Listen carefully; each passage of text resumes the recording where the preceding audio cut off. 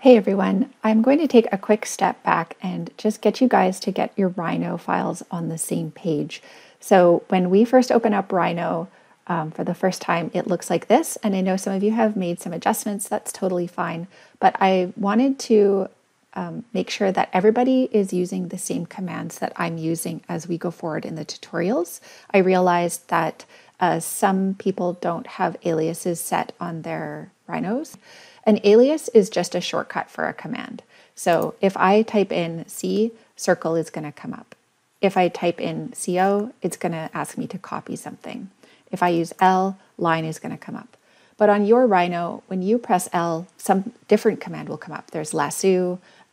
So it's really, Rhino doesn't come preset with these sort of shortcuts, and these shortcuts are coordinated with AutoCAD. So if you know the shortcuts and get to know them in Rhino, once you make a transition to AutoCAD, it's going to be pretty seamless. So how we can load these aliases is if you make sure you're in the standard panel here, you can click on this gear wheel called Options. Another way to access this is to just write Options in the command line, or go to View, Display Options. Everything is going to bring you to the same place. So if we go into aliases, mine is already preloaded. I have all of these aliases loaded already, but I'm just going to go restore defaults. And that's going to take me back to where you guys should be with your aliases. Now I have provided a file for you to upload. So go to Import and navigate to your downloads or wherever you've placed the file. Select it and open. So it's going to say, do you want to replace it? And I'm just going to say yes to all. That's going to bring in all of these aliases, and now we can be sure that as we go forward with tutorials, when I give you guys a command, you will be able to access the exact same action that I am. The next thing I would like us to do is go into our general options here and make sure that Show ISO Curves is turned off. By default, it's turned on, and those are all of those little subdividing lines that some of you guys saw in your draped surfaces yesterday. It kind of threw some people off that they were seeing those. Just uncheck this, and that will ensure that as you model going forward, you're not going to see the surface ISO curves by default. So hopefully that won't throw anybody off from here on. Then we'll go to Files and make sure that this is set to autosave every 10 minutes. This is the location of your autosave file. So if you are a person who constantly forgets to save your work, this is going to probably be a lifesaver because Rhino does tend to crash, especially if you don't have super optimal settings. And having a backup file in this location is going to probably save your butt more than once. So if you are like, oh no, I didn't save my file, you can go to this path and locate the most recent autosave. Now you only have one chance to recover it, so make sure that as soon as you open it, you do save it as a file. You can also set a condition, always save before something. And you might want to fill this in later once you get to know Rhino more, but for now we can just leave it blank. Okay, that's all the options that we're going to change for now.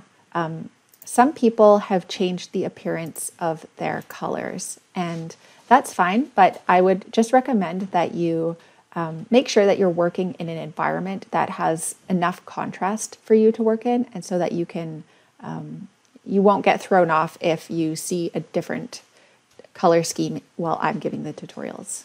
Okay, so quick view around Rhino. Now that you have used some of these commands, I feel like it's the right time to tell you what all these panels mean. I think that if I had just started by showing you all of this interface and showing you all of the panels, it might have been a bit overwhelming to you because you wouldn't know like where to look for something and why to use it. But I think that now that you've used a few commands, these are going to be less intimidating. So while there's a lot of options here, there are really only a few toolbars that you need to get familiar with. The first is the standard toolbar, and that has all of these options down here, which are point, line, and surface modeling tools. And then we have some like general tools up here for zooming, rotating, panning, etc. So if you ever lose your layers panel, if you have done this and you don't know where to find your panel, you can click on the layers here, go back and dock it on the side. So you can always access things like your properties, the rendering panel, options, etc. All of these options here are also up here. So don't fear if you have accidentally deleted your sidebar. And the other tab that I use here is the Selection tab.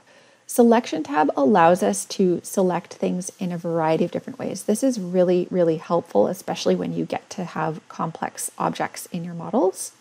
So being able to invert your selection, select the last created objects, select your previous selection, which I use quite frequently, and select by color or select by layer. That's really, really helpful as we go forward. So that's kind of the other tool I use. Honestly, I don't use the rest of these bars. I really stick to standard, and I just kind of enter the commands on the command line or select them from this sidebar here. It's worth noting that all of these commands are duplicated in this high menu up here. So if you're looking for curve tools and you want to create a line, it gives you this flyout. That is the exact same options that we have from this flyout over here. So if you're a words person, you might want to use this menu. If you're a pictures person, you might want to use this menu. But just be aware they all contain the exact same tools. Finally, we have our bottom area, and here is where we can set our snap points. I've talked about this before. It's giving us kind of information about our model here. It tells us we're working in millimeters in this particular file, tells us what kind of options are set. Do we have our grid snap on, ortho, etc. We're going to get more and more familiar with this stuff as we go on, but usually I keep mine to OSnap, planar, and gumball, and then I have the rest of it deselected unless I specifically need it. That's it. Just wanted to give a brief overview, and I hope that's helpful as a sort of backwards look at what we have been doing and how we work in Rhino.